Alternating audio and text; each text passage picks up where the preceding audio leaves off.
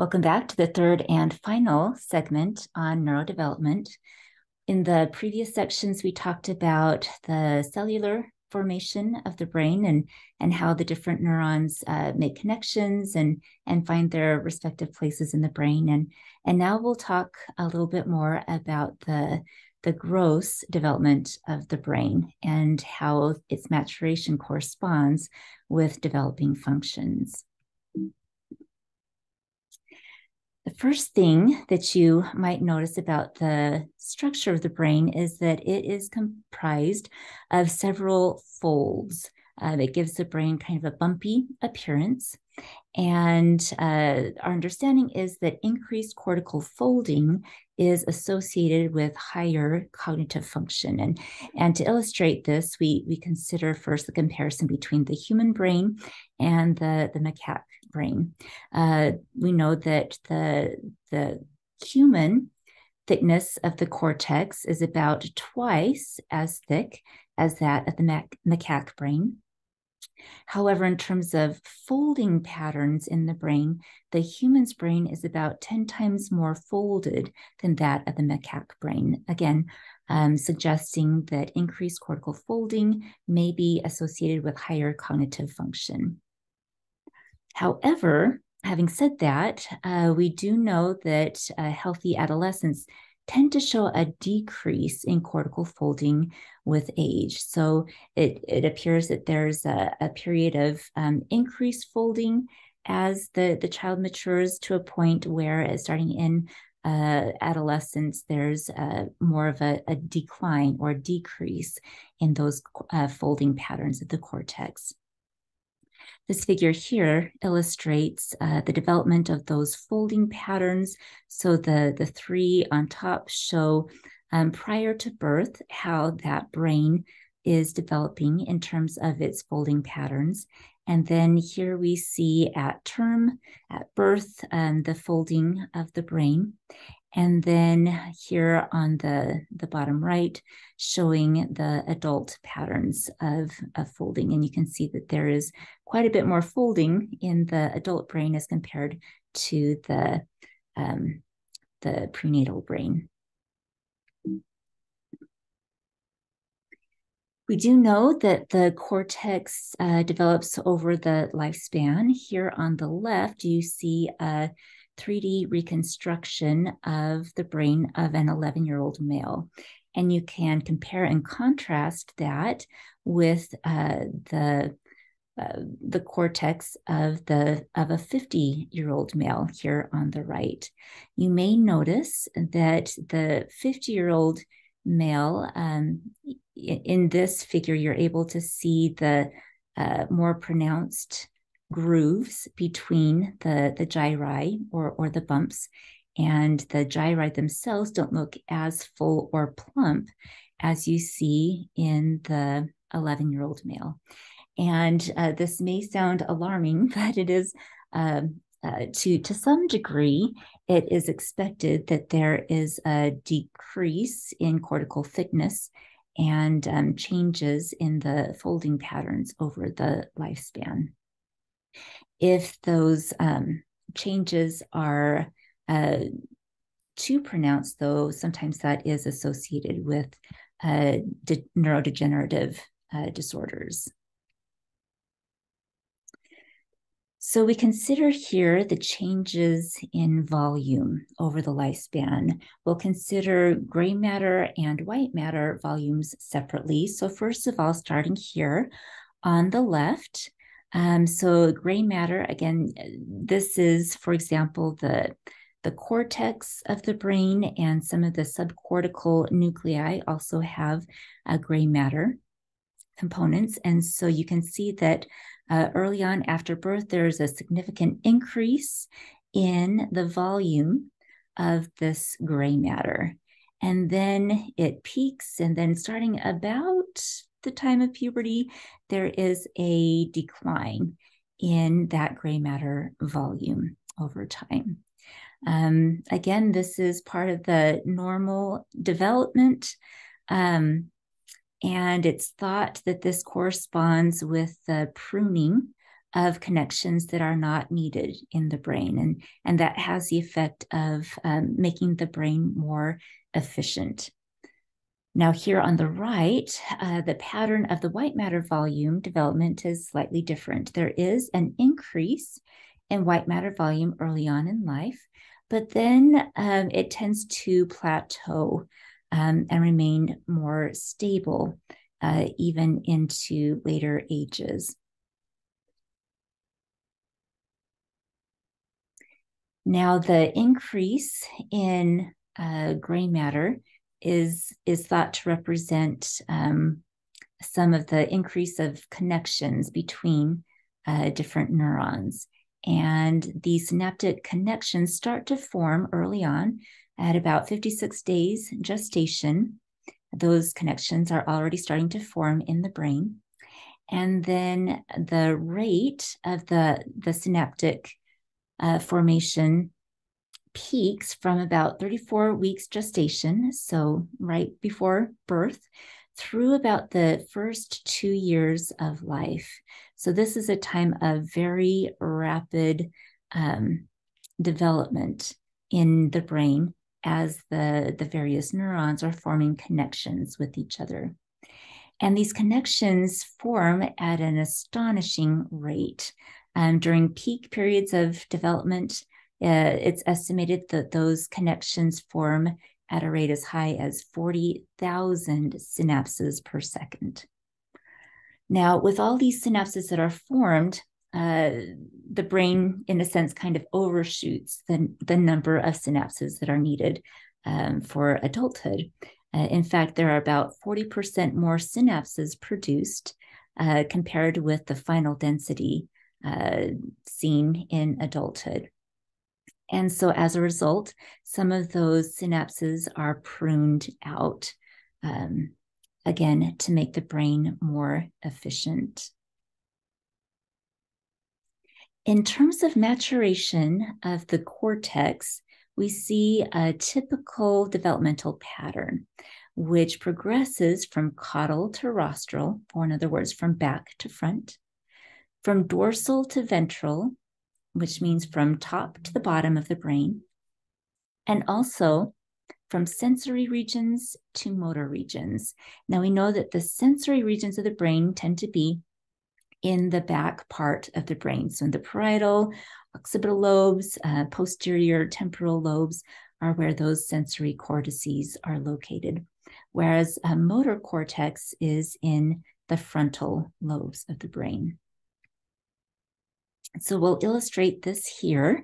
We have a few videos, and in these videos, the reddish yellow regions are the least developed, and then the purple regions represent the greatest maturation.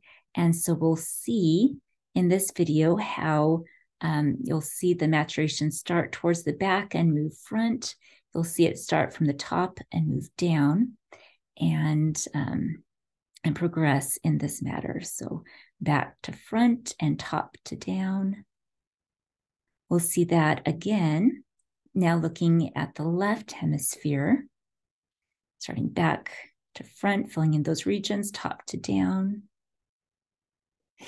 And then this is a dorsal view of the brain. So we're looking at the brain from the top, and you can get a really good sense here of somatosensory cortex, which is in the dark purple, showing that it is one of the earliest regions to develop. And we also see back here an occipital region near the primary vision cortex.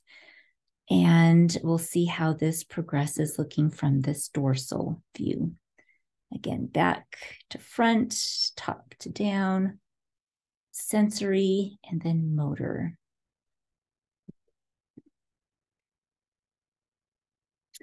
And in this figure, we see a static view showing those changes over time, starting about the age of 5 through age 20. Again, some of those sensory regions first maturing, and then later some of the motor regions as well. And you may note that the frontal lobes are among the last to develop. And the frontal lobes are associated with what we call executive functions. Those are the higher order thinking skills that an executive of a company might need, for example. So tends to be skills such as organization, planning, decision-making, prioritizing of tasks, and so forth. Now, the cortex develops in a characteristic fashion, back to front, top to bottom, sensory, then motor. And there's also a characteristic pattern for myelination to occur. We know that myelination starts in utero prior to birth, but even at birth, myelination of the brain is far from complete. We do see this myelination starting at about the 16th week of gestation, but it really starts to increase in week 24. And it also corresponds very closely with developmental milestones.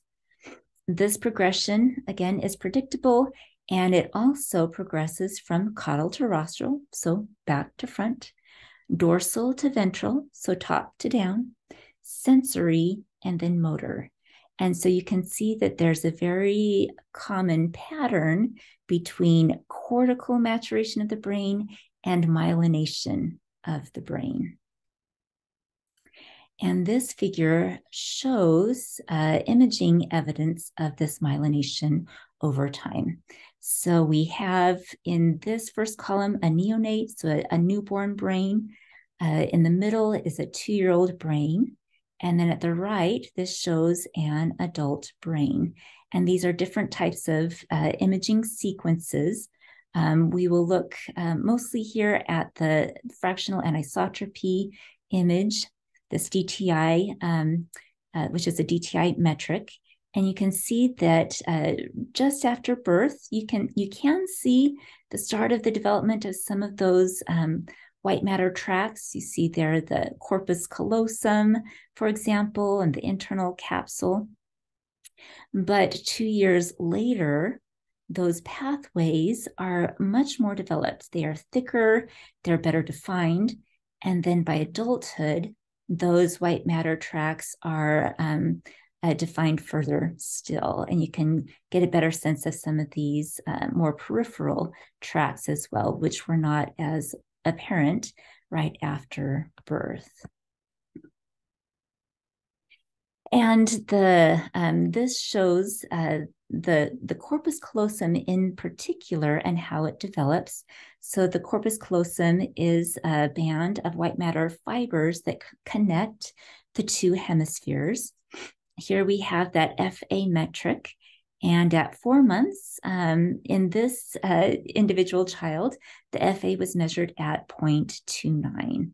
And you can see here, this is a fiber tractography image that was created of this child's corpus callosum, showing an approximation of those white matter fibers in her brain. Now compare this at 4 months to the corpus callosum at 10 months.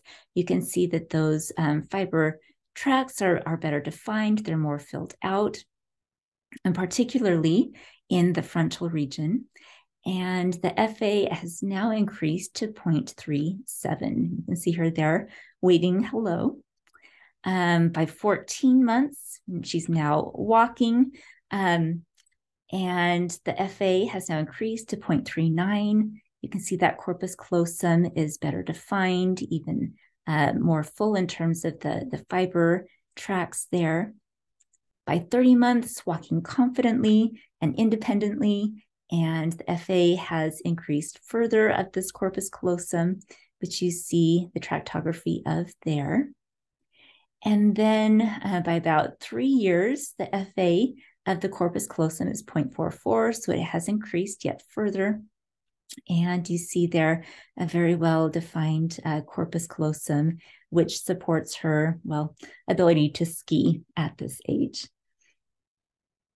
This is just one white matter structure, but hopefully you get a sense of how this develops over time and corresponds with skill development. We do know that the human brain develops more slowly than that of other species, and it continues to develop through at least halfway through the third decade of life, so until the late 20s. And there's evidence that it may continue to develop even beyond that. As I mentioned, the prefrontal cortex is one of the last regions to develop.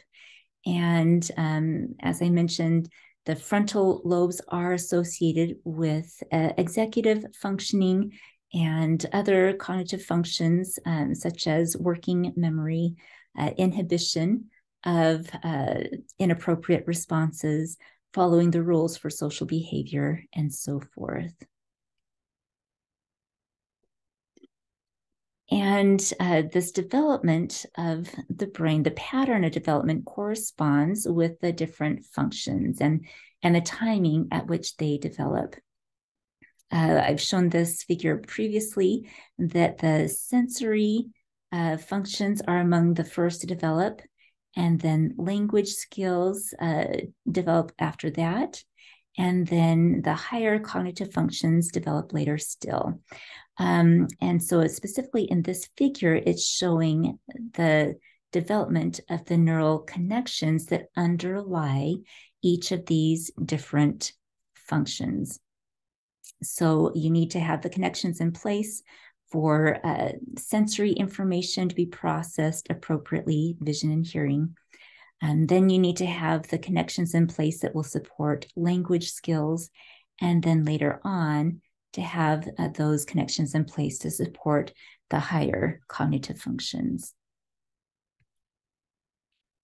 And this is another figure that you saw earlier, giving a better appreciation of the different functions that a child must master early in life and the timing for the sensitive periods for the development of those skills.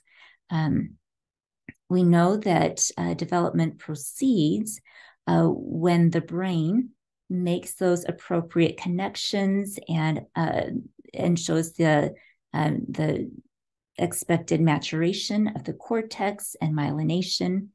But there also needs to be opportunities for the brain to develop and for those skills to progress. And so the child does also rely on those opportunities from the environment for those skills to develop. And that concludes this segment on neurodevelopment. We have here some of the sources from this segment. Thank you for your attention.